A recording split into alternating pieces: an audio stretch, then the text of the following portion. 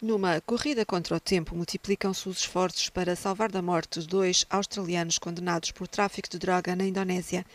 A Ministra dos Negócios Estrangeiros da Austrália lançou uma proposta ao Presidente.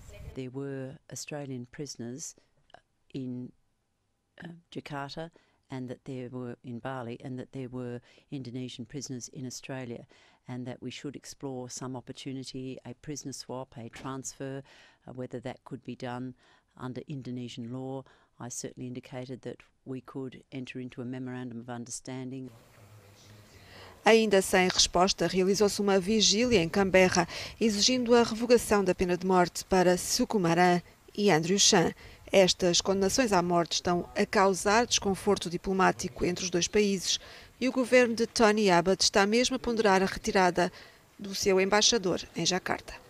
We do stand up for our values. We respect Indonesia. We honour the friendship that we have with Indonesia, but stand up for our values and we stand up for our citizens, and these are Australian citizens in extremis. Os 2 condenados à morte já foram transferidos para uma prisão de segurança máxima. Os 2 cidadãos australianos foram sujeitos a esta condenação em 2006 por alegadamente liderarem uma rede de traficantes de heroína entre a Indonésia e a Austrália, mas a pena só agora deverá ser executada. Os familiares dos condenados já estão a caminho da prisão, numa altura em que as execuções estão iminentes. Segundo as leis indonésias, os condenados são notificados 72 horas antes de serem mortos, mas para já, e segundo as autoridades locais, isso ainda não